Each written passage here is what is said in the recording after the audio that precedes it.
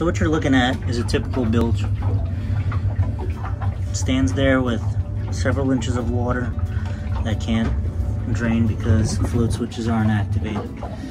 So that's about, you know, a finger full of water, and the float switches still haven't activated.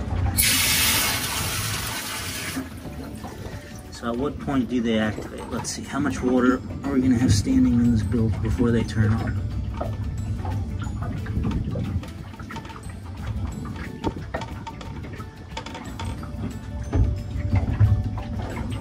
So this customer's complaint, among several, was standing water in his bilge, and the fact that he couldn't really store anything in the space. So you can see how much of my hand is already submerged, and the float switches haven't engaged yet.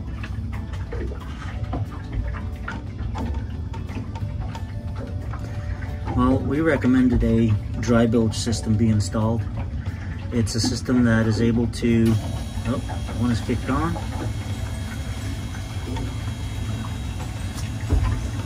And you can see where it takes it down to.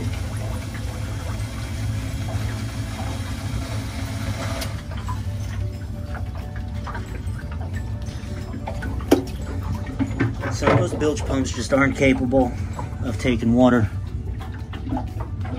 down to the bottom. And it's usually about 2-3 inches of water that are always standing.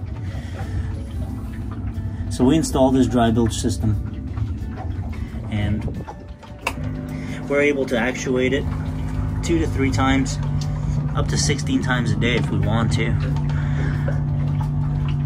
In this instance, we programmed it to turn on for a minute at 9 a.m. and at 6 p.m.